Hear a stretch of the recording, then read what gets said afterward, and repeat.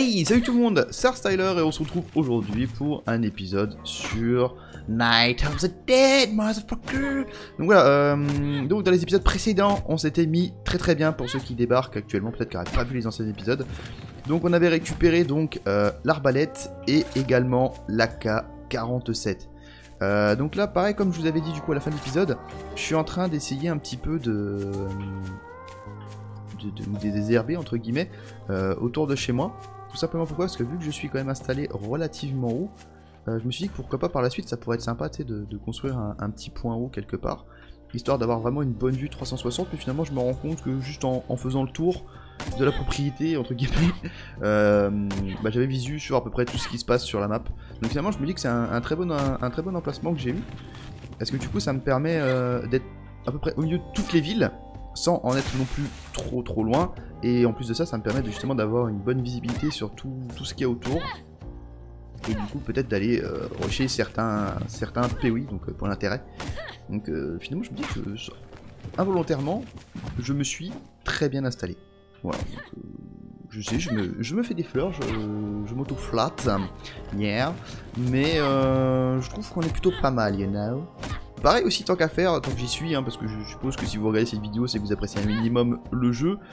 Je pense que le prochain live que je ferai sur la chaîne, ça sera justement sur le jeu, et pourquoi pas faire justement une petite coop, et du coup, pourquoi pas la faire avec certains d'entre vous, histoire de partager un petit moment bien sympathique avec la petite communauté, si jamais il y en a qui sont chauds, puis bien évidemment il y en a qui ont le jeu, parce que bah voilà, si vous n'avez pas le jeu, forcément ça va être compliqué. Voilà, donc là on a un petit peu déforesté la zone. C'est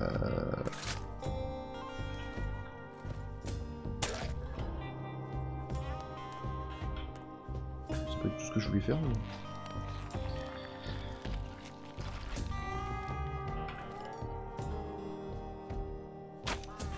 Mais... ah ouais, donc les piafs on peut les flinguer. Hein.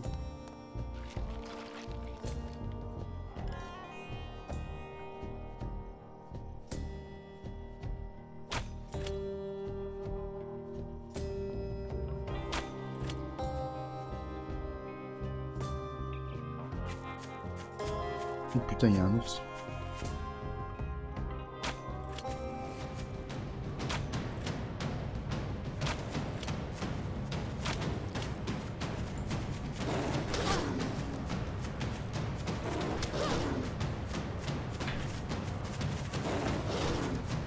Pourquoi tu veux pas tirer, Micheline?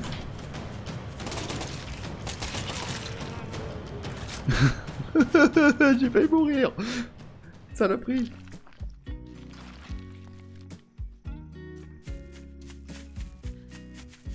Mais bon, fallait au moins que je teste, tu vois. Je me suis dit, tu vois, voilà, je pouvais pas laisser un ours comme ça me passer sous le nez.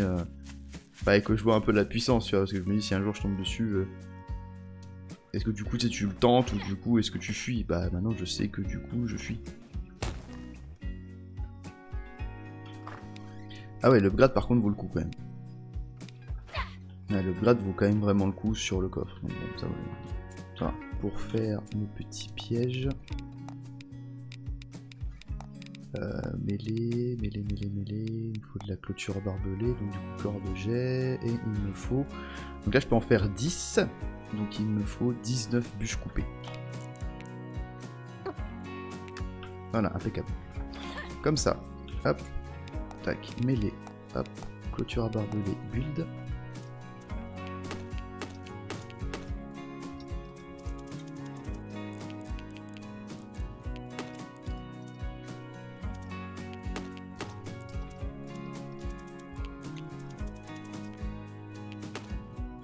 Voilà, ici niveau piège normalement on est plutôt pas mal. Là ici aussi, là où j'aimerais renforcer un peu, c'est par là, parce que la dernière fois ils arrivaient quand même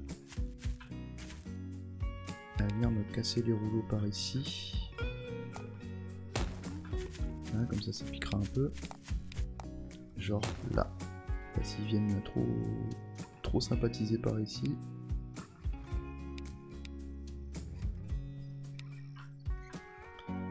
Ok,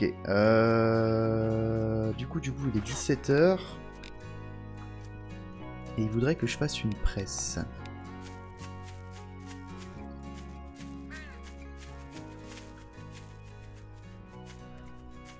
Voilà, bah sans le vouloir, je suis tombé sur un gros bâtiment. Là.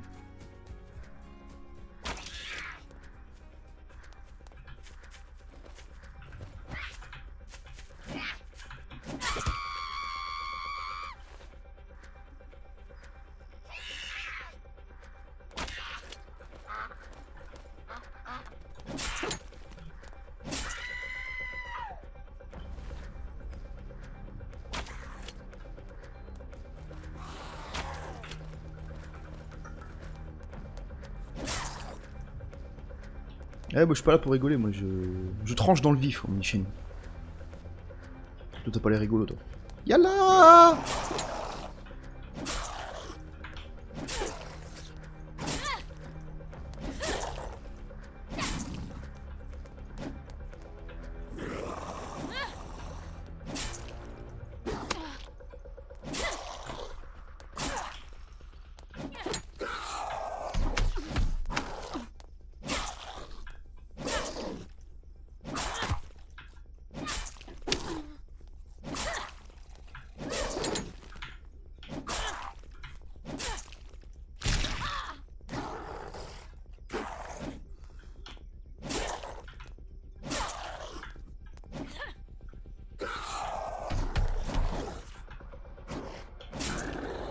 Allez, dégage. Et donne du loot, toi.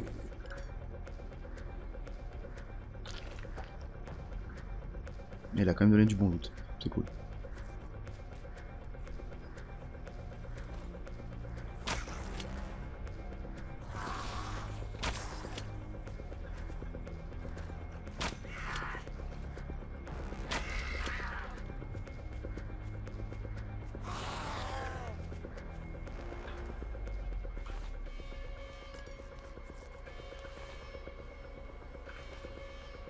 Je crois qu'il y avait un petit bug de texture, je suis pas censé rentrer par là normalement.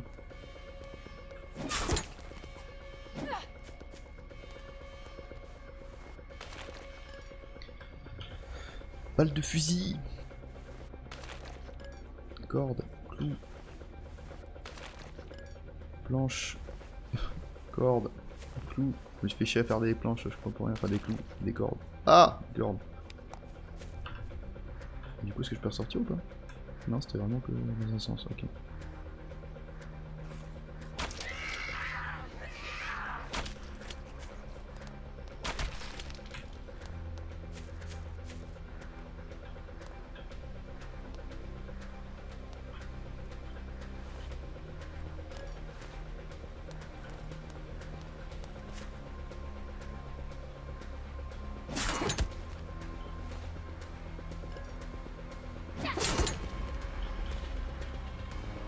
Quand même chelou que les rampants ils te donnent du loot à chaque fois et que tu tues un gros zombie il te donne que dalle quoi. Ok. Ok.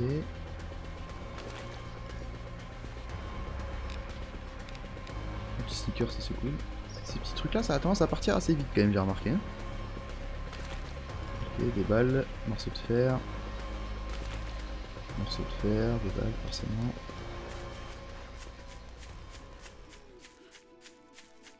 Pareil, je voulais tester un truc, si quand moi je passe en dessous, ça se... Non, ok, c'est bon. Compresseur, donc on est d'accord, c'est bien un compresseur qui veut que je fasse.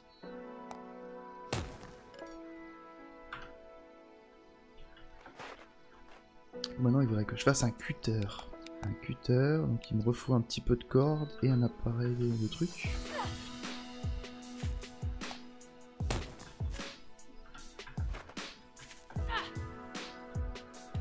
Ok, donc là il faut que je refasse un pendule encore. Pendule, ouais, il me faut 10 cordes et 4 clous.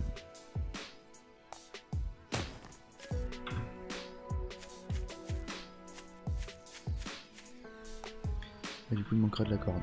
Ok, là franchement je trouve que niveau défense on s'est mis plutôt bien avec leur petite quête là.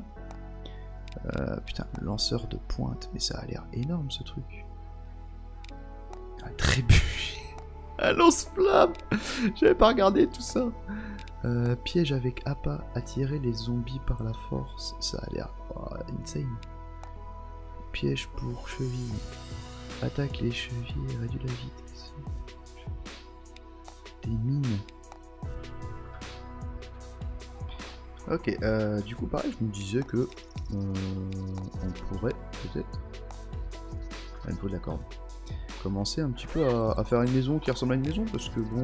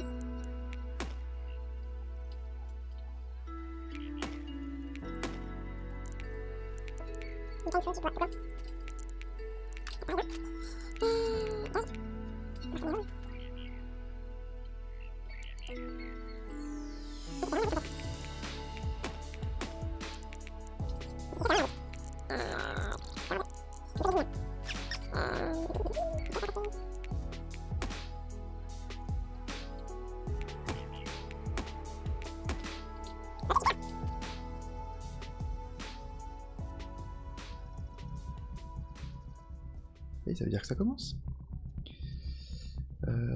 Bon bah comme d'hab ils vont arriver par où? Il y en a un que je viens de voir spawner ici. Donc en fait ça je pense que le fait d'avoir construit ma base à un endroit comme ça, ça les fait un petit peu bugger, donc je pense que ça peut être une bonne astuce pour... parce que oui en fait ils spawnent là. Je viens de les voir, ils spawnent ici. Et du coup bah forcément ils savent pas trop où aller. Et du coup c'est plutôt bénéf pour nous parce que bah ils se perdent un peu et du coup ils perdent un peu de temps. Ah. Ah ça dégage.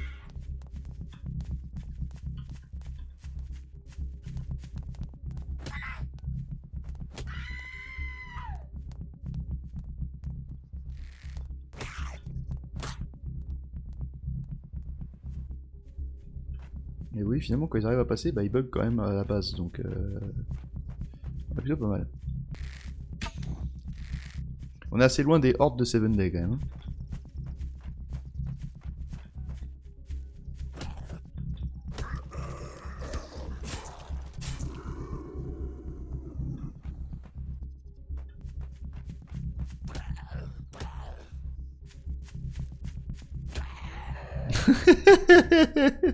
Le mec il arrive à passer et finalement il saute dans les pics. Et qu'est-ce que tu fais là-haut toi?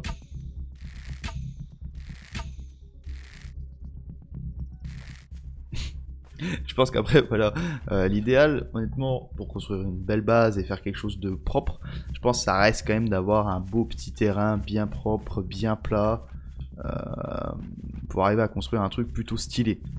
Même si en soi, c'est vrai que le fait d'avoir construit l'étage, ça m'a ouvert pas mal de possibilités. Putain, il y a un débarquement là?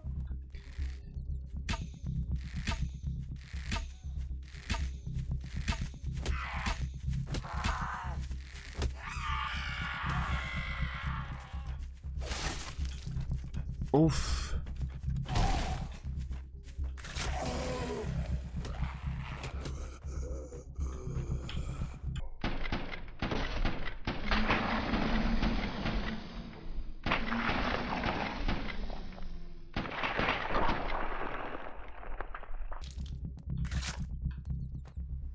Ah, donc il y a des zombies qui sautent. Je trouve ça un peu con par contre à chaque fois que tu changes d'arme qui te recharge le genre là il recharge la machine, là tu prends la K47, il recharge la K47. Tu prends l'arc, bon bah ça va, il y a toujours la flèche. Et bah arrêtez d'aller vous planter dans le décor les gars, venez vous battre.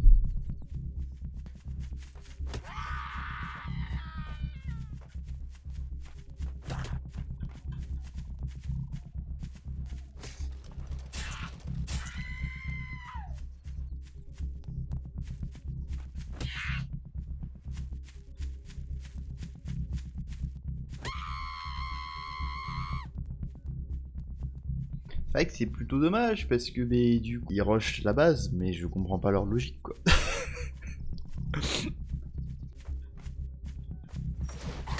Ah bah quand même. J'adore les voir éclater. Bah, après, en vrai, en soi, quand même, il y a pas mal de zombies qui ont attaqué. Il n'y a pas eu beaucoup de gros zombies, par contre. Il y en a eu un pour l'instant. Deux, parce qu'il y en a un qui était bloqué là-haut et que du coup j'ai tué à l'arc. Mais ouais, pour l'instant, ça se fait bien.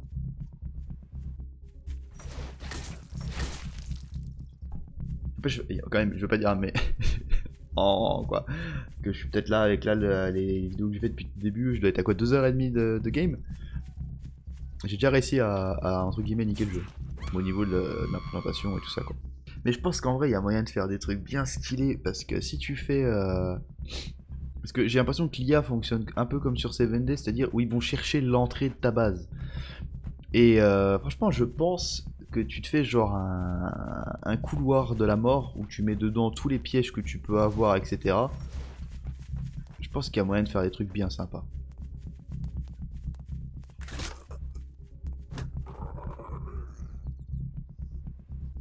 Et oui, tout à l'heure je vous disais justement la K47, heureusement. Et bah finalement oui, ça a été utile. Je me suis dit, ouais, ça pourrait servir pour les hordes plus tard, etc. Bah en fait oui, ça sert déjà là. Un petit zombie qui saute là, bang bang, il rentre dans la base. Bon après j'aurais pu me le faire à l'épée à mon avis, mais bon, quand je vois le nombre de bastos que j'ai mis. Us. Il marche très bien ce petit piège là.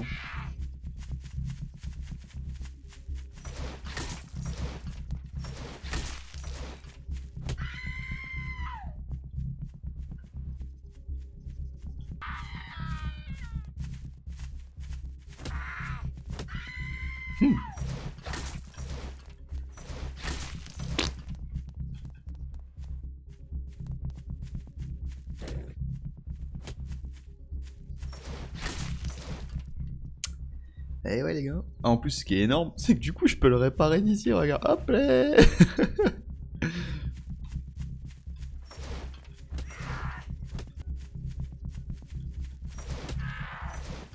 Ouf.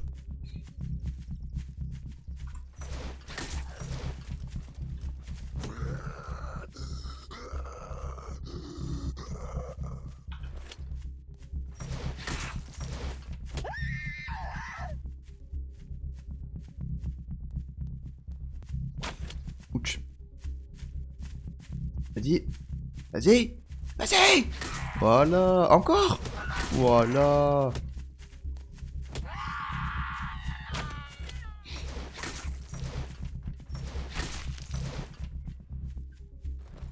Il monte là-haut. T'es jambe dans la flèche là. T'es une flèche dans la jambe plutôt. Allez Didier, vas-y. Voilà, ça c'est du bon Didier ça. Voilà. Allez Micheline. Voilà, impeccable. Allez, à ton tour. On croit en toi. Oh, il a esquive. La broyeuse, la broyeuse. Non, t'y retournes. Mais il y a des grosses balles celui-là quand même.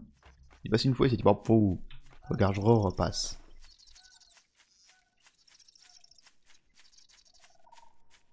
Allez Micheline, montre-nous tes fesses. Allez Micheline, montre-nous ton... Oh la pute. Ah tiens, moi je le pique.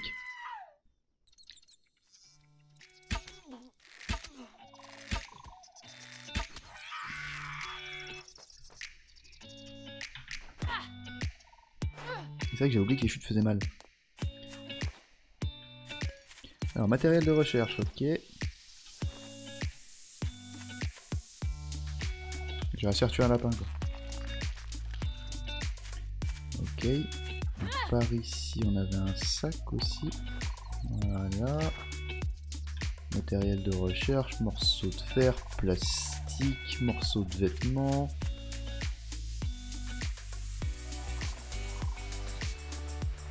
En fait, ouais, les branches, en fait, c'est un peu ce qui te permet de tout faire.